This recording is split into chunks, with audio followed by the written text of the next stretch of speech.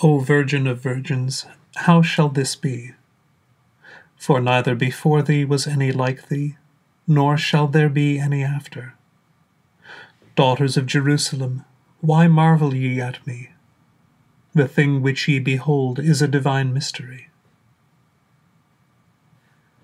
I'm Father Jonathan Rowe. I'm the parish priest at St. Michael's Anglican Church, the church in Kenmount Terrace. Thank you for joining us for the service of morning prayer on Monday, the 23rd of December. As we hear the Psalms and Scriptures and reflect on the tension between those parts of the service that never change and the ones that change with the seasons and even day by day, I hope you may find peace and stillness, a sense of tradition balanced with a sense of how God still speaks and works in our lives even now. Let's take a moment to calm ourselves and find stillness. The service of morning prayer begins on page 4 in the Book of Common Prayer.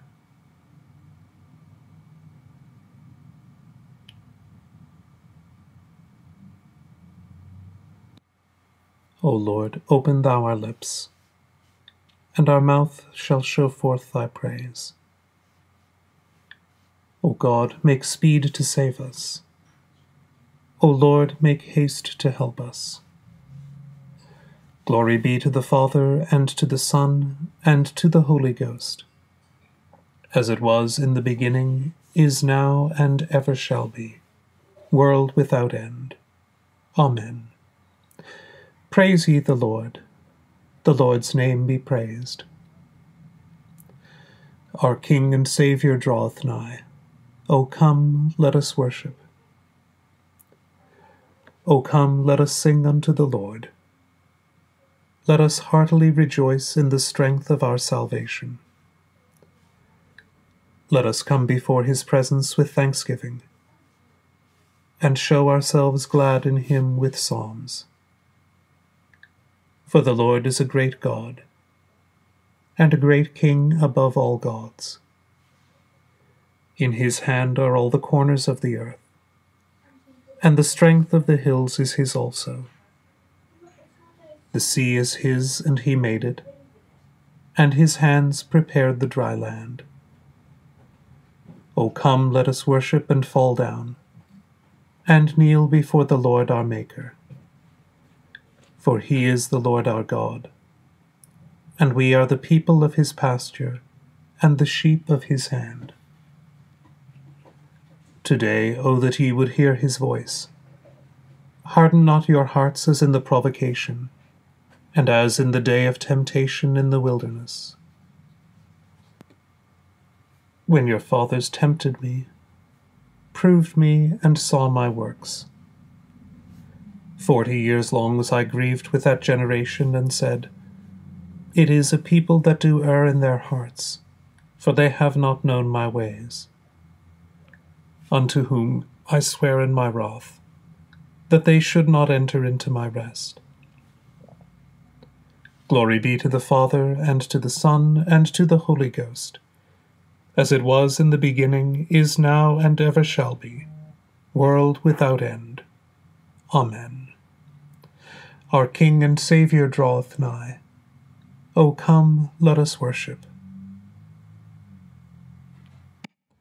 The Psalms appointed for this morning are Psalms 93 and 96, as found on pages 450 and 453. The Lord is King, and hath put on glorious apparel. The Lord hath put on his apparel, and girded himself with strength. He hath made the round world so sure, that it cannot be moved. Ever since the world began hath thy throne been established. Thou art from everlasting. The floods have lift up, O Lord, the floods have lift up their voice.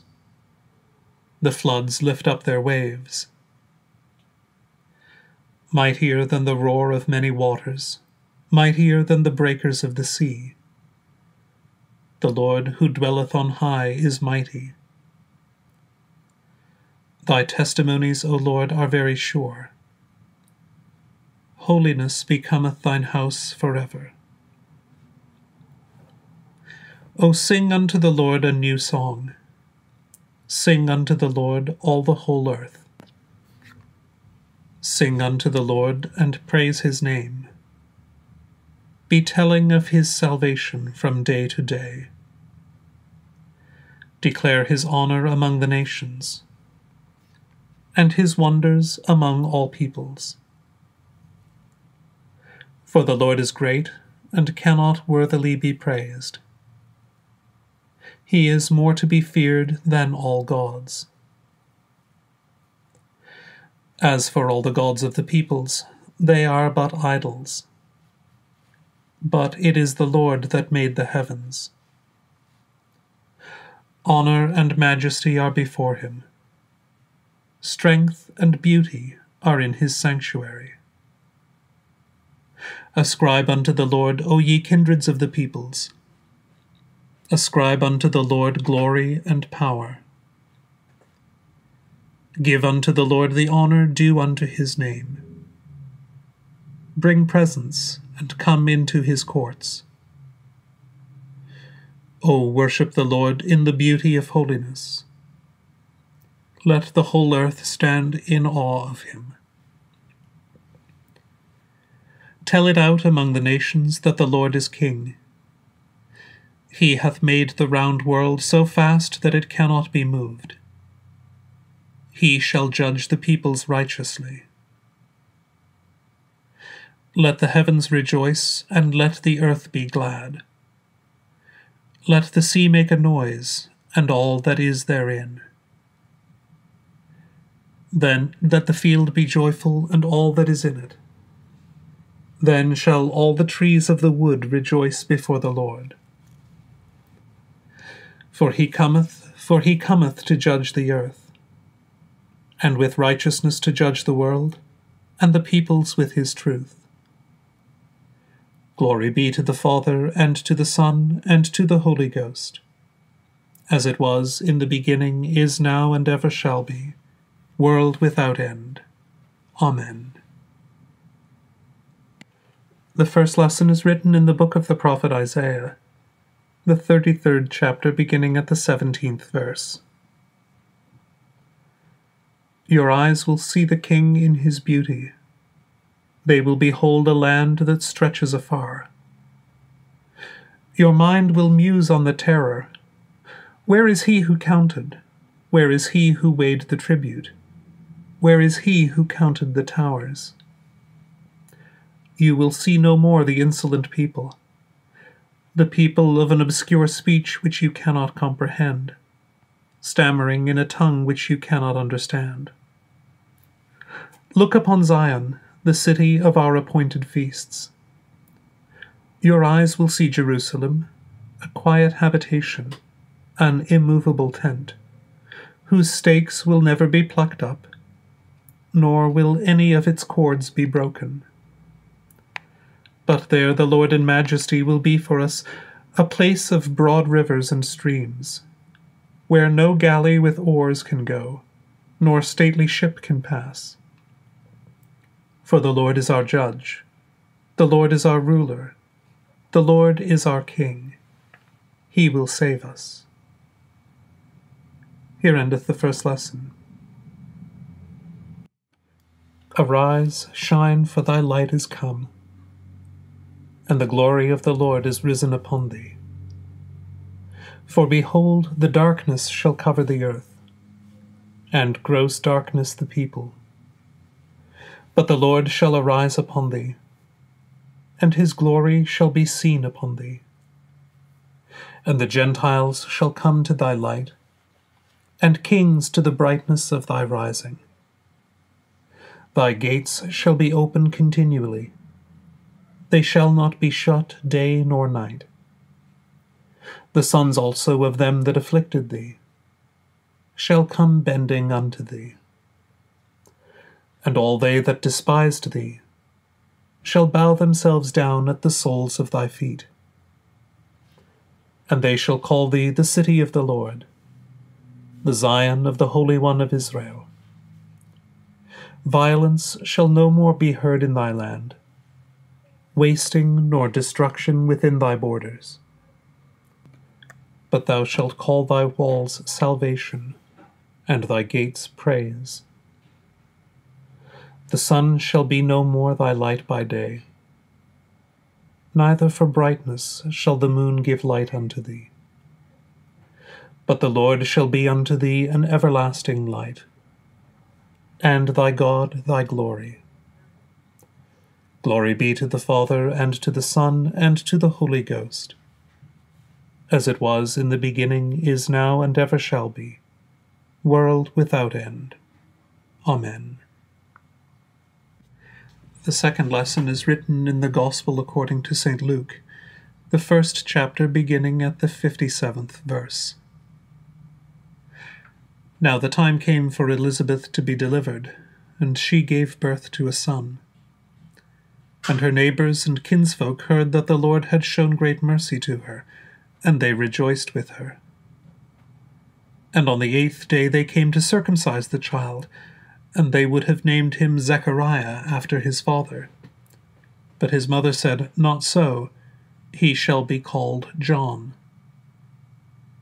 And they said to her, None of your kindred is called by this name.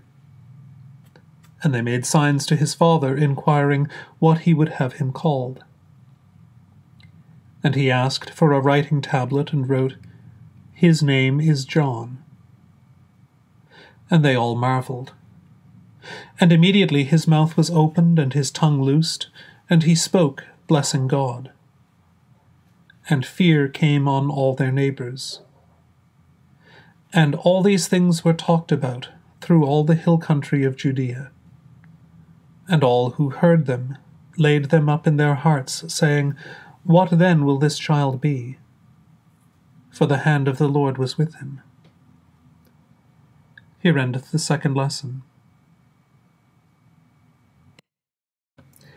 Blessed be the Lord God of Israel, for he hath visited and redeemed his people, and hath raised up a mighty salvation for us in the house of his servant David, as he spake by the mouth of his holy prophets, which have been since the world began, that we should be saved from our enemies, and from the hands of all that hate us, to perform the mercy promised to our forefathers, and to remember his holy covenant, to perform the oath which he sware to our forefather Abraham, that he would grant us, that we, being delivered out of the hands of our enemies, might serve him without fear, in holiness and righteousness before him, all the days of our life.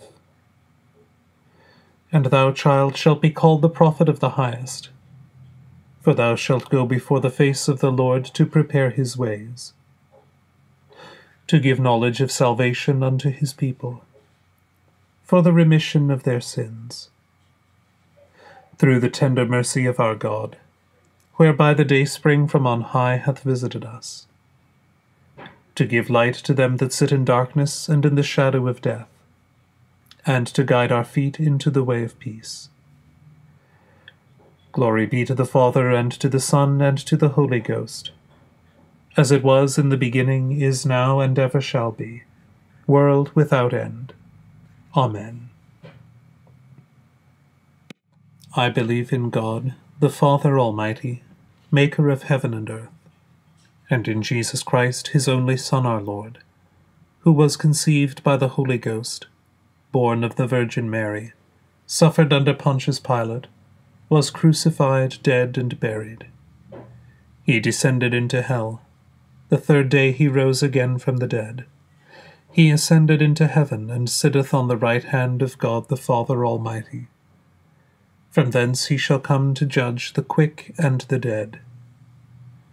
I believe in the Holy Ghost, the Holy Catholic Church, the communion of saints, the forgiveness of sins, the resurrection of the body, and the life everlasting. Amen. The Lord be with you, and with thy spirit. Let us pray. Lord, have mercy upon us. Christ, have mercy upon us. Lord, have mercy upon us. Our Father, who art in heaven, hallowed be thy name. Thy kingdom come, thy will be done on earth as it is in heaven. Give us this day our daily bread, and forgive us our trespasses, as we forgive them that trespass against us. And lead us not into temptation, but deliver us from evil. Amen. O Lord, show thy mercy upon us, and grant us thy salvation. O Lord, save the Queen, and mercifully hear us when we call upon thee. Endue thy ministers with righteousness, and make thy chosen people joyful. O Lord, save thy people, and bless thine inheritance. Give peace in our time, O Lord, and evermore mightily defend us. O God, make clean our hearts within us, and take not thy Holy Spirit from us. Raise up, we beseech thee, O Lord, thy power, and come among us, and with great might succor us, that whereas through our sins and wickedness we are sore let and hindered in running the race that is set before us, thy bountiful grace and mercy may speedily help and deliver us, who with the Father and the Holy Spirit livest and reignest, one God, world without end. Amen. Almighty God, give us grace that we may cast away the works of darkness, and put upon us the armor of light. Now in the time of this mortal life, in which thy Son Jesus Christ came to visit us in great humility, that in the last day, when he shall come again in his glorious majesty to judge both the quick and the dead, we may rise to the life immortal. Through him who liveth and reigneth with thee and the Holy Spirit, now and ever. Amen. O God, who art the author of peace and lover of concord, in knowledge of whom standeth our eternal life, whose service is perfect freedom, defend us, thy humble servants, in all assaults of our enemies, that we, surely trusting in thy defence, may not fear the power of any adversaries. Through the might of Jesus Christ our Lord. Amen. O Lord, our heavenly Father, almighty and everlasting God, who hast safely brought us to the beginning of this day, defend us in the same with thy mighty power, and grant that this day we fall into no sin, neither run into any kind of danger, but that all our doings may be ordered by thy governance, to do always that is righteous in thy sight. Through Jesus Christ our Lord. Amen.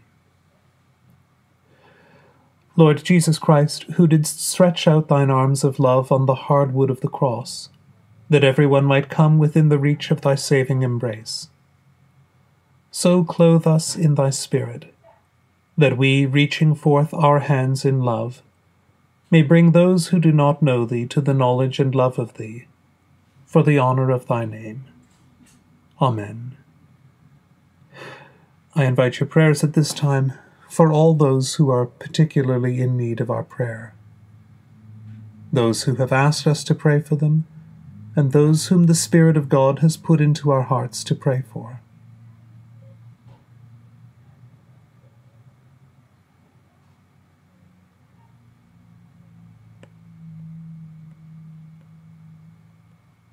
Almighty God, who hast given us grace at this time with one accord to make our common supplications unto thee, and dost promise that when 2 or 3 are gathered together in thy name, thou wilt grant their requests.